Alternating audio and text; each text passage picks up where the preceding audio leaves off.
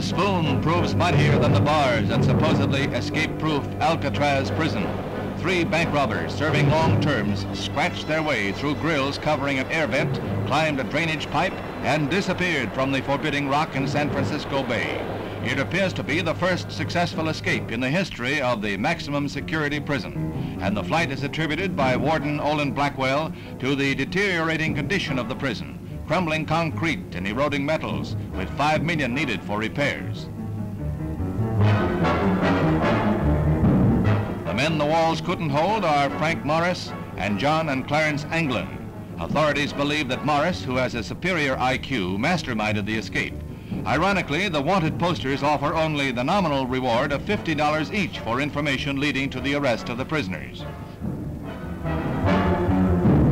They painstakingly fashioned dummies of plaster with hair of paintbrush bristles to stand in for them during cell check, while they covered an escape hole with a cardboard grill.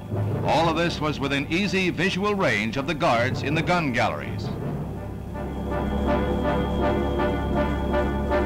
They climbed drain pipes to the top of the cell block and then slid down vents to the ground. Again, all of this within sight of guards. The escape triggered the greatest manhunt in San Francisco's history, as agents of the FBI, Coast Guardsmen, Highway Patrol, sheriff's deputies, and local police join in the search.